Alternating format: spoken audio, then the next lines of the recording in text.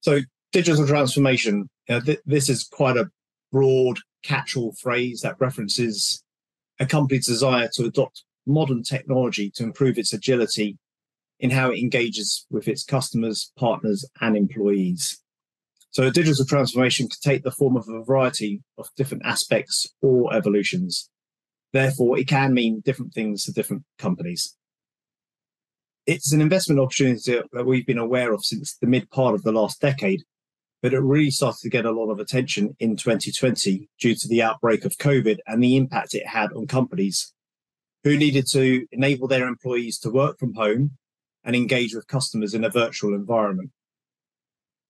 One of the initial catalysts for digital transformation was the emergence of successful digital-first businesses, companies that did most, if not all of their business via a website or a mobile application.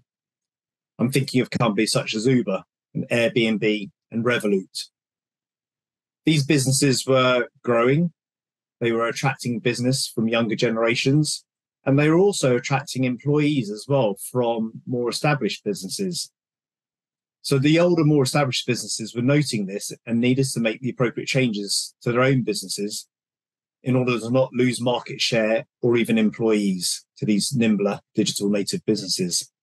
So digital transformation is the process by which companies embed technology across their businesses to drive benefits such as improved efficiency and increased business dynamics, ultimately adopting a digital-first mindset as they compete for customers and employees against digital native businesses. The results can be seen across a variety of industries, such as retail banking, where the provision of a mobile banking app is no longer a nice to have, but a must have if you want to be able to attract the next generation of customers.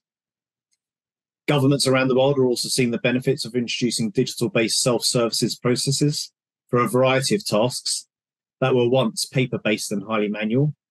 Thinking about sort of applying for a passport today, which you can do completely online and digitally. It happens much more faster and efficiently than it historically used to take place. So once again, a variety of different areas which have been touched upon by companies across the world and will drive growth for companies that are providing the software and solutions for many years to come.